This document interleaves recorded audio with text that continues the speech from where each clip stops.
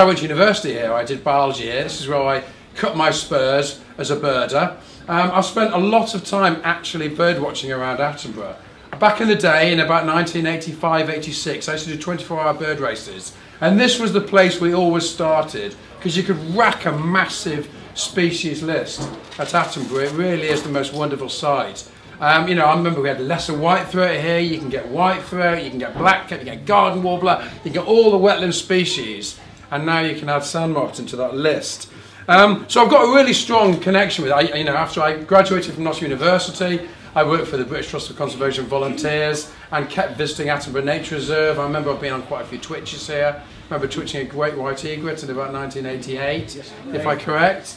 Possibly about that year. It might have been 87 or 89, and a few other things in between. I've just seen red-crested potchard as well.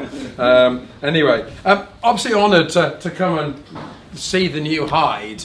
I've just had the quickest ever sprint around it, and it looks amazing. The sand martins are just kind of probably not peeping their heads out the holes at the moment because the weather's a bit changeable, but they may well be out like the swifts in a minute.